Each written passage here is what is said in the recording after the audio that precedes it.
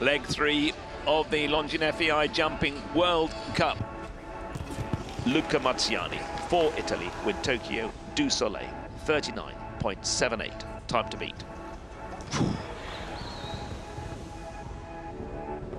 10 seconds to get home.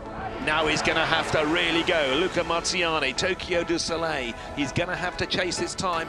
He's going to have to take off at some point. He's 39.69 into the lead. We've got an Italian leader here in Verona.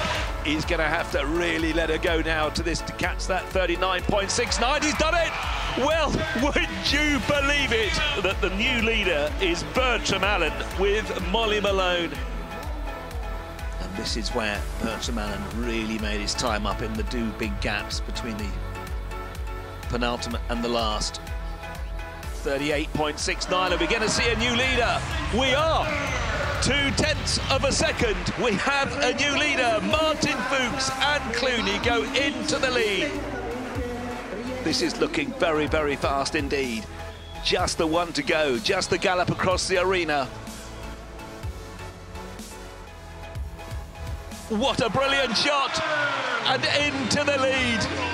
Nearly 1.4 seconds off the time set by Martin Fuchs and Clooney. What an incredible performance.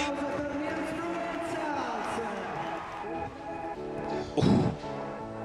He's there, absolutely spot on with Niels Bruynseels. Exactly the same time. Let's remind ourselves, 37.03.